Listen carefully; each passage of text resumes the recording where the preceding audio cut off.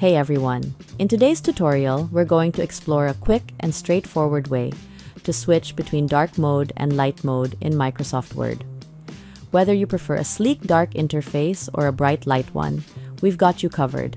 Let's dive right in. Changing Word to dark mode or light mode is a simple process that can enhance your user experience and even reduce eye strain. No need to waste any time. Let's get to it. Open your Microsoft Word application. Go to the File tab. Select Account at the bottom of the menu. Look for the Office Theme drop-down menu. Simply choose dark gray or black from the options and voila! Your Word is now in dark mode.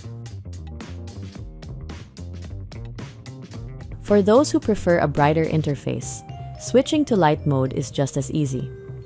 Again, open your Microsoft Word application. Go to the File tab. Select Account at the bottom of the menu. Look for the Office Theme drop-down menu. This time, choose Colorful or White from the list, and there you have it, Word in light mode.